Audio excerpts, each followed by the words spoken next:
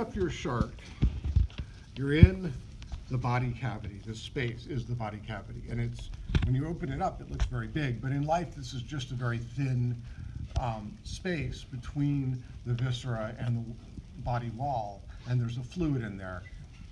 There's no air. So when I do that, there's a shiny membrane lining the inner wall of the body here. And what would that be? Parietal serosa. Parietal serosa, exactly. So it's a serous membrane, we can't talk today, slippery membrane covering the inside of the body wall, parietal serosa. If I were to grab, let's say, the liver and touch the outside, there's a shiny membrane covering the outside of the liver there. What would that be? The visceral serosa. Okay, good. And then if I were to pull the gut away from the body wall, which is actually a little bit tricky on this particular one because it's a little torn. Let's see, maybe on this one it will be a little more clear. Yeah, if I do that, which pins are pokey, you see this membrane that's going from the gut to the dorsal body wall. Okay, and that membrane would be the dorsal mesentery. Yes. Okay. So that's just good basic orientation. Sorry about that. Basic orientation to where we are. Okay. I'm just looking down my list here. Mesenteries mentions abdominal pores, and this is kind of an interesting thing in a shark. But if you run a probe back to the back end of the body cavity and kind of poke down and around in the region of the cloaca, with any luck, without making an actual hole that doesn't exist, you will find an opening there where the body cavity opens out into the cloaca, and those are the abdominal pores, and that allows the coelom to communicate with the surrounding seawater functionally. I don't know why they're doing that, but they do it. It is considered a primitive feature of sharks.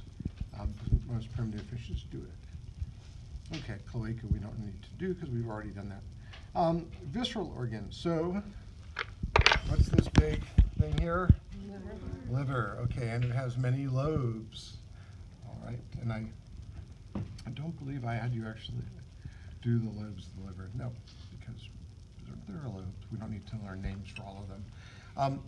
Running from the liver to the gut is a duct that runs down to the duodenum, and we can see it here running along, and this is a little bit tricky to show you and point at the same time, but it's this one right here running along like that. Can you see it all from over there? Yeah. Alice at least can see. And that would be the bile duct. So that's carrying bile from the liver down to the gut. And as I mentioned, that's actually the original place where in embryonic development, the liver out-pocketed off of the gut as a little diverticulum and then expanded greatly and turned into a liver, but it's still connected by that bile duct. That's where the bile goes. Esophagus. Okay, so if we're going to follow the gut itself, and we're sort of cheating here because we've already opened up this shark, but there's pharynx, and then coming out of the pharynx, the gut tube starts, and that first part of the gut tube is the esophagus. And you can distinguish it because there's little papillae that line the esophagus there. Okay. And the esophagus then leads into what part of the gut? Stomach. So this is stomach here running along, and the stomach in a shark is usually described as J-shaped because it comes down and then it hooks around. And so this is all stomach, actually quite large and expanded in this shark, hooks around here and ends right here at this little pinched in region. And that's the pyloric sphincter, okay? The pylorus is this region, the last region of the stomach. Just want to make sure I'm going through all these things, okay? And then following the stomach, we come down into this region here. Excuse me, and this is the intestine, okay. And sometimes it's called the spiral intestine because there's a spiral valve that wraps around inside of it, which can You guys cut open, didn't you? Yeah. So we'll look at that in a second. Okay, and more just general organs, kind of dangling down here at the place where the stomach bends around. At the caudal end of the stomach is this organ, and that would be the spleen. Generally, in all vertebrates we look at, the spleen is going to be very dark in color because it's got a lot of red blood cells in it. Okay, so just a good thing to remember about the spleen. It's dark. Okay, and what does the spleen do anyway? Any ideas? Stores blood cells? It stores red blood cells. It actually destroys used up old red blood cells, and there's also a lot of white blood cells there. It's part of the circulatory and immune systems. Okay, you can live without a spleen, but better to have one. Okay, but yeah, it's not necessary for life. Anyway, so that's spleen. Then we get to the pancreas, and let's see. This is a good chart for pancreas. Yeah, this is actually very nice for the pancreas. So the stomach is coming down here, and it has its big bend around like that. And then here comes the intestine. And sitting on the ventral side of the intestine here is this kind of tannish, or at least what looks to me kind of tannish organ right there. This is the pancreas. And in particular, this is the ventral lobe of the pancreas.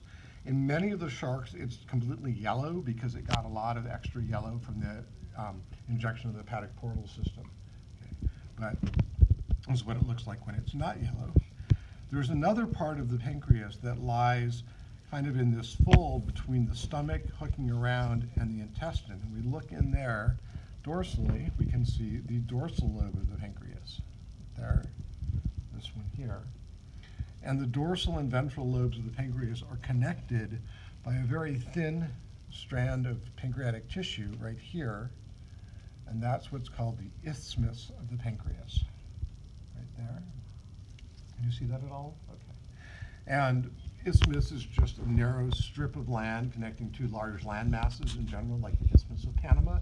So this is the isthmus of the pancreas because it's got the two lobes and it's a narrow strip connecting them together.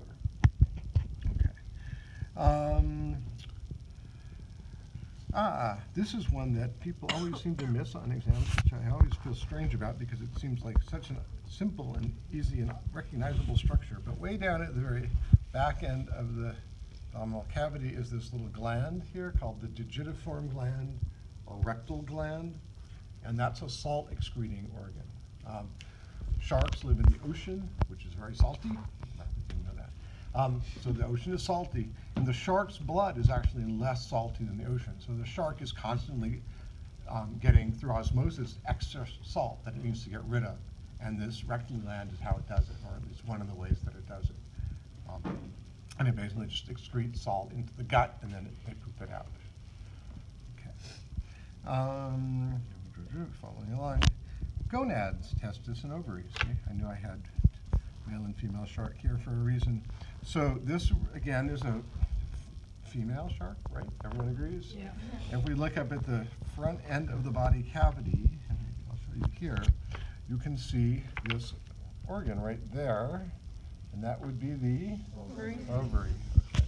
And ovaries are always going to look like they're full of eggs to a greater or lesser extent.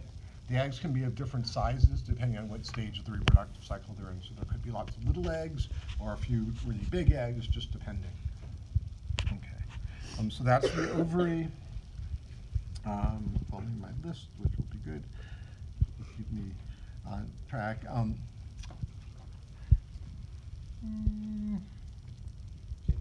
Kidney, I'm looking to see if this is On the other side. The other side, do you think is better? I mean, it's on. Oh, you cut it over. Ah, you exposed it on this side. Good job. Okay. So the kidneys in the shark are a little bit tricky because people want to look for an actual organ, and instead all they can see is this kind of dark strip of tissue running along the dorsal body wall. I'm just kind of dissecting this away a bit so we can really see it here.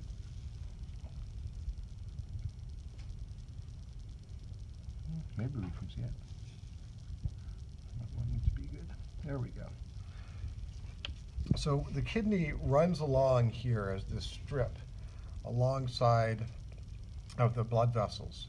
And we'll get into more detail with it when we do the excretory and reproductive system. So for now, you can just be happy that you've sort of found it. There it is, running along like this, just next to the vertebral column and under the dorsal musculature of the back.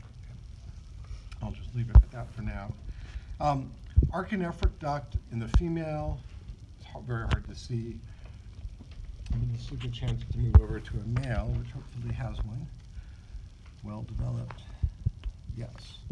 So the archanephric duct in the male is the duct that's going to carry the sperm, and you can see it as the squiggly thing that runs along the ventral side of the kidney here.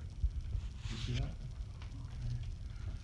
Okay. See that right there? And again, we'll get a much better view of all this when we do the excretory and reproductive systems. So the female, is it always difficult to see in the female? Or? Yes, because in the female, it's only carrying urine, and it's much less developed. In the male, it's carrying sperm, and it becomes very developed in association with sperm transport. That pin is very nerve-wracking. Okay, I did want to show you the inside of the stomach here, because it's been cut open on this shark. And it's not that exciting, it's just a big sac, but can you see the rugae? I was just hoping we could see the rugae a little bit better. This one's so expanded, it hardly shows the rugae. But there are folds on the lining of the stomach, and those are the rugae. And again, this one had such a big meal in its stomach, it was pretty expanded and you don't really see them very well, but you can see them a little bit here up at the cranial end of the stomach. But the main thing I want to mention about that is determining where the boundary between the esophagus and the stomach is really hard from the outside. It's just kind of one continuous tube. But if you cut it open and you're looking inside, like this, that's esophagus. It's got papillae. When you get to the stomach, you're going to see the rugae. So that's a really clear distinction on the inside. And if I ever really want you to identify esophagus, I'll make sure you can see those papillae, because that gives it away. The stomach, there's lots of places that are like way down below the esophagus. You will definitely know it's a stomach. So, yeah. Is it archanephric duct also called the ductus deferens? Yes. Okay. Ductus deferens is the name for it in mammals, otherwise known as the vas deferens. Oh, yeah. Probably heard of that, yeah. And it's the same, it's homologous. It's the homologous duct. It's a duct that has many names, and when I took comparative anatomy, my professor gave a lecture called The Duct with 7 Names, because there are actually 7 different names for that same duct. Like 2 names for the same thing were bad. The other thing I wanted to show you on this shark, because these guys cut it open so you could see it, is the spiral valve of the intestine. And we could see, maybe cut it just a tiny bit more if you don't mind. No. No, go ahead, okay. Just cut a little bit more so we can see it. I don't think I will injure anything important anyway. So what the spiral valve is it's a fold of tissue that spirals around inside the intestine and increases surface area. Why would you want to increase surface area in your intestine? For what? More absorption, more surface area for absorption, and it also slows the passage of food down through the intestine, so there's more time for absorption as well. Okay, so, and it's a primitive feature of vertebrates. It's present in sharks, lampreys, if you recall. There was something on the list that said spiral valve, and I said, don't worry about it, we'll see it in a shark, which much more clearly. Primitive bony fishes as well have a spiral valve, and then it gets lost in more advanced bony fishes and in tetrapods. But when you look in there, you can kind of open up the intestine. This is actually going to be a little hard to show people, but when you do that, I'm not sure this is going to work very well to actually show you. Maybe if I grab the forceps, we can grab some of the fold. But you'll see this fold of tissue right there. That's the spiral valve right there running along inside of the spiral intestine. And it's very easy in your own animal just to make a cut through the intestinal wall and see that. Okay, cool. So that's kind of the basic overview of the guts. Then there's the section of the thing that was on mesenteries. And remember, in general with mesenteries, we have dorsal and ventral mesenteries. Dorsal mesentery, the main part of it, and again, it was kind of torn on that shark, so we'll look on this one. Do you mind if I pull this pin out before it stabs me?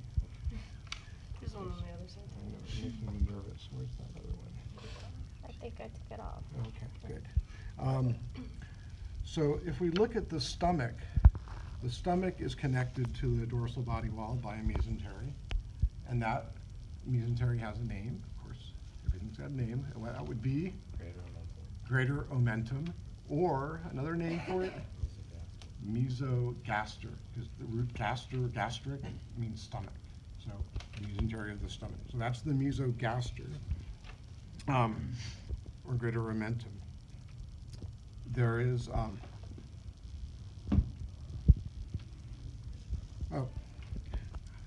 can't read properly. I was like, God, wait, that doesn't belong there. There is a part of it, of the dorsal mesentery, that connects the stomach to the spleen, and that's called the gastrosplenic ligament. And it doesn't look like much, but if you kind of pull the spleen away from the stomach, that little bit of mesentery there between the stomach and the spleen is the gastrosplenic ligament. For what it's worth, I would be very unlikely to ask you that. It's just we got a lot more important things to worry about than gastrosplenic ligaments. Okay, but just there it is. The intestine, the spiral intestine, has a mesentery as well, and that mesentery, which I'll kind of flip this around to show you, connects to the dorsal body wall right there, and that is called the mesentery proper. So it's like the real mesentery, not one of these other lame mesenteries. The real one, the mesentery proper, going to the intestine. And in the shark, there's a bit of fusion that's happened between the mesogaster, or the greater omentum from the stomach, and the mesentery proper from the intestine. And if you look at it in cross-section, what you'll see is there's kind of a Y shape where they're fused, where they connect to the body wall, and then goes one way to the intestine and the other way to the stomach. So, and that's where the dorsal lobe of the pancreas sits, is right in that notch of the Y, or crotch of the Y. Okay. And then last but not least, there's the mesocolon, and it's a little bit strange in these sharks, but the mesocolon is the mesentery associated with the rectal gland, or digitiform gland. Are you attached to having this string around your shirt? You can take it off. Okay. I'm going to get rid of it because I can open things up. You can tie it up again later. So here's the rectal gland, and lo and behold, there is a mesentery attaching it to the dorsal body wall. So that is the, what was it called again? Mesocolon? Mesocolon, which is kind of a weird term for it, but again, a lot of these terms come from human anatomy, and the mesentery of the colon in human anatomy is the mesocolon. So this is the last part of dorsal mesentery in a shark, called the mesocolon. Okay. All right. So that's dorsal mesentery. Then we get to ventral mesentery. And remember, ventral mesentery goes from the gut to the ventral body wall. Okay. So if we're looking in here, here's gut, here's the ventral body wall, and we open this up, and you're looking, and you're like, well, shoot, there's no ventral mesentery there. And that's because it has truly been lost over most of the length of the gut. There is no ventral mesentery. It was there in the embryo, but it's gone. But there is a little bit of it that's left connecting the liver to the ventral body wall right there, this little bit, and that is called the falciform ligament. Okay. And in human anatomy, again, this ligament looks like a sickle, and falx means sickle, or it's like those curves slicing devices, but I think they're called sickles, scythes, one of those things. And that's why it's called falciform. Okay. So that's that little bit between the liver and the ventral body wall is the falciform ligament. And then the other part of the lesser omentum that exists runs between the liver and the gut. The liver is below or ventral to the gut. Remember, our sharks are always on their backs, so you have to remember that. So there it is, running ventrally from the gut to the liver, and that is the lesser omentum, also known as the gastrohepatoduodenal ligament. Okay. I'm fine with lesser omentum on that one. Okay. And the reason it's got that horrible name is because it's going both to the stomach, that's the gastro part, and the duodenum, that's the duodenum part, and the hepatic is referring to the liver. And we can distinguish within this single connection, the lesser omentum, a part that's going over to the stomach. That would be this part here. And since it's going to the stomach, that's called the gastrohepatic ligament. And then there's a part that goes over to the duodenum. That's this part here. And since it's going to the duodenum, we call that the hepatoduodenal ligament. And that's why when you put it all together, you get the gastrohepatoduodenal ligament, which is kind of a mouthful.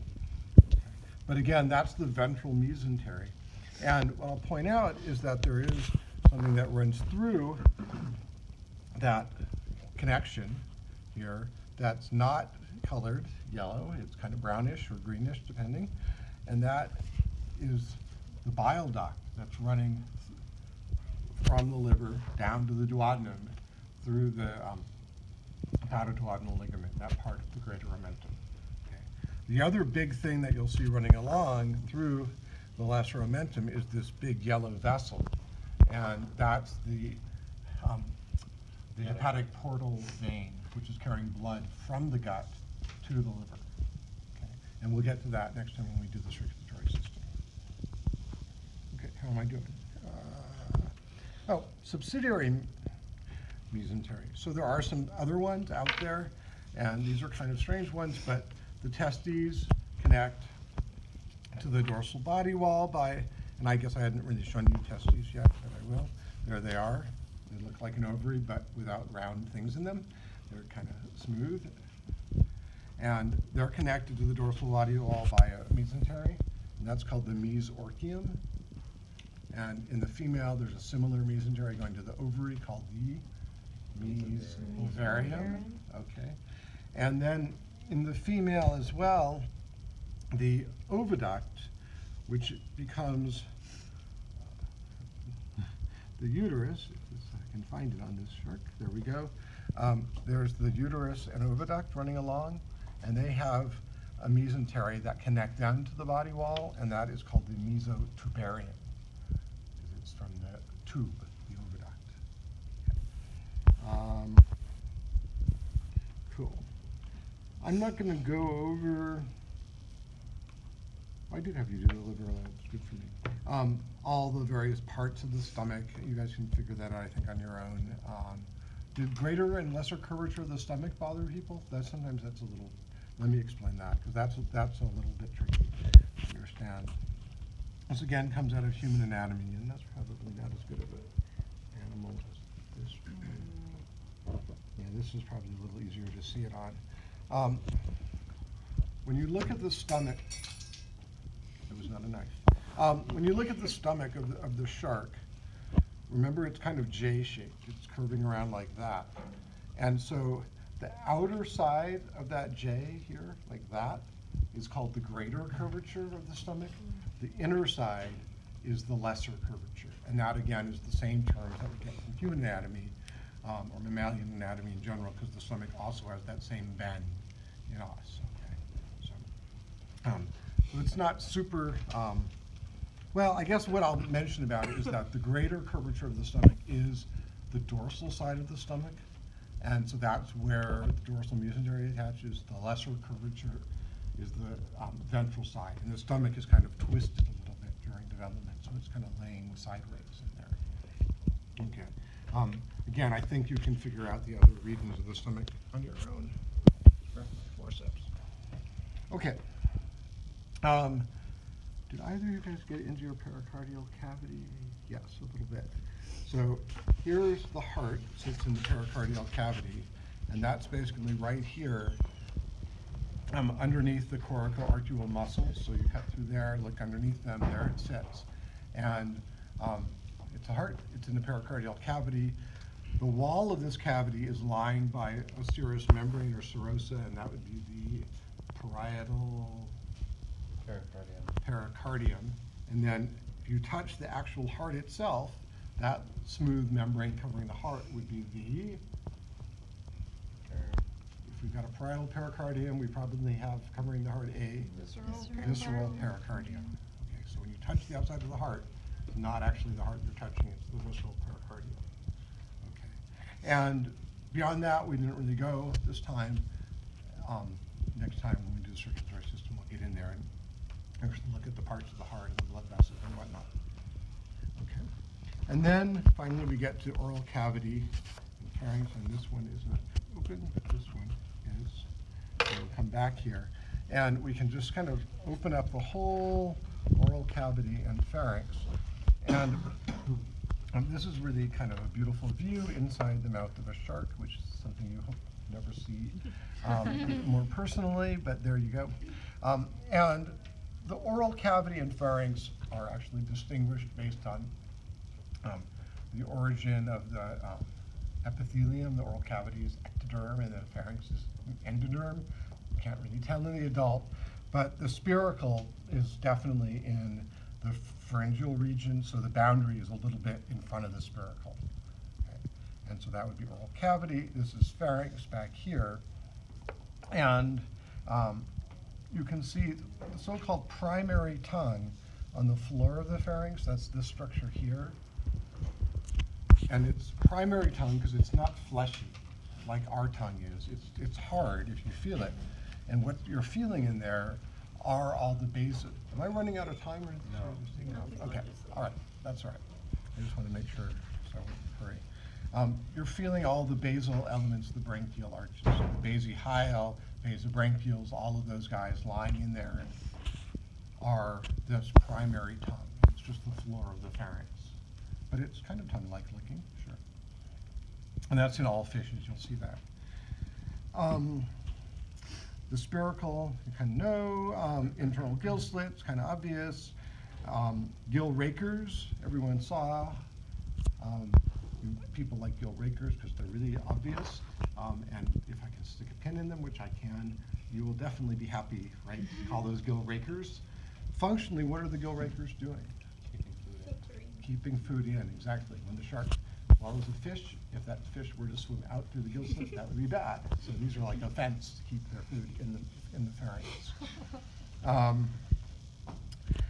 There's a branchial pouch, and the branchial pouch is the space that the gill slit opens into. So I can put a forceps in through the internal gill slit into a space.